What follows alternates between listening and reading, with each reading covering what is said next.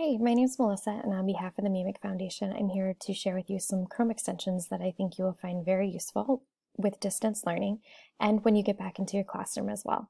The first one I'd like to share with you today is Print Friendly in PDF, which I've had for a couple years on my Chrome extension. It's also a website that you can use where you can take any URL, copy and paste it into the preview, and it will turn it into a PDF for you. So for example, I have an article here. I teach business, so I have a lot of business articles that I share with my students. And I'm just going to go ahead and paste the article inside of it. Instead of me printing this page off for my students or sharing it with them with tons of advertisements and videos and so on, it takes all of those out. So looks like there's a photo here. I'm going to go ahead and delete where it says NER photo.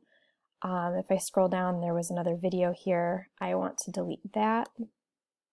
This at work coronavirus poses a new threat to gig economy workers. That would also be deleted because that's a link. And the at work. So as I go through here, I can delete different things that I just don't need to share with the students. And it allows me to, instead of maybe printing off a 4-page article, turns it into a 2 or 3-page article, because generally many articles have a lot of advertisements in them. When you finish this, you can choose to print it, you can choose to save it as a PDF, or you can email it. When you do have pictures in here, you're able to change the size of the pictures. So sometimes instead of them being 100% in size, I would decrease it down to 30% because, again, if I'm going to print this, I don't want to use a lot of paper. I prefer to share things through Google Classroom. And sometimes you can change the text size depending on the students that you're working with. Some need a larger text size. But this also has a browser extension. So if you go in and you search for Chrome extensions to go to the Chrome Web Store, instead of using their website, you have this alternative. You can download the print-friendly PDF Chrome extension.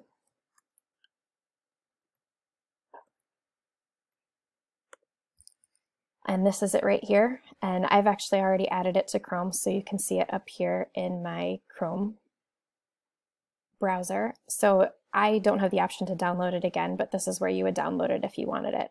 So instead of copying the URL and putting it into the print-friendly PDF website like I did before, what I would do is I'd just go to the web page that I was looking at. So in this case, I was on CNBC. And I would click on the print-friendly PDF, and it would automatically turn whatever website I was on into this. So you can see how the pictures are much larger, the pictures are actually included this time. Maybe I'd like to bring them down to a size 25 instead of leaving them as large as they were if I was going to actually print this off.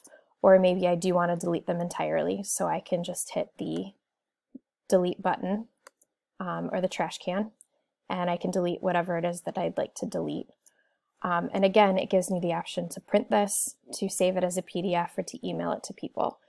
So again, because I share so many articles with students, I often use this a lot to put information up on Google Classroom and to share it with my students. So this saves me a ton of paper, and it also saves me from having a lot of other things on my screen. And that is print-friendly PDF. And I like to use this in conjunction with another Chrome extension called Snap and Read. Snap and Read is another extension that I like to use, and this allows you, first of all, I believe you can try it for free. We have it at our school, so I believe our school pays for it, but I know that there is a free version. I'm not sure what the difference is between the free version and the version that we have at our school, but I want to show you what it is that we have.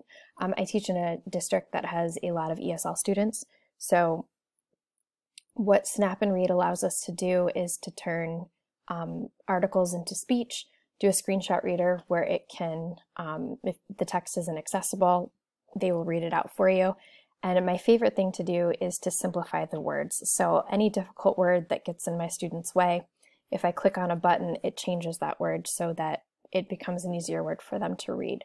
So I'm going to demonstrate how to use this. And again, I have this just downloaded as a Chrome extension as well.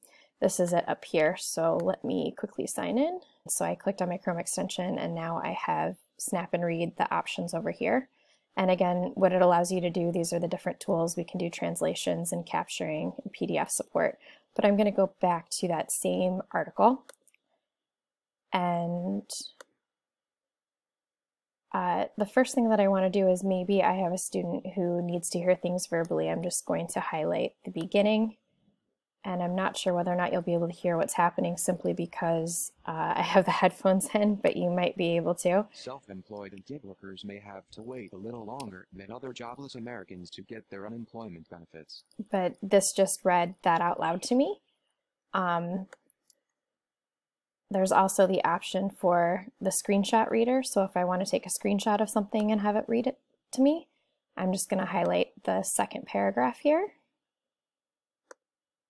And again, it is going to read this out loud to me. Again, I'm not sure if you'll be able to hear it or not.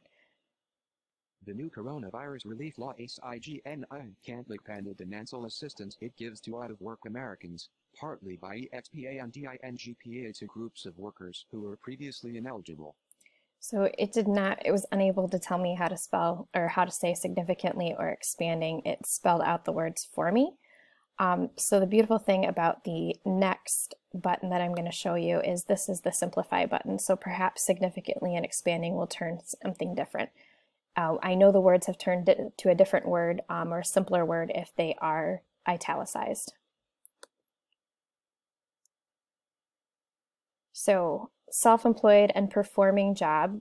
Performing job before was a gig worker.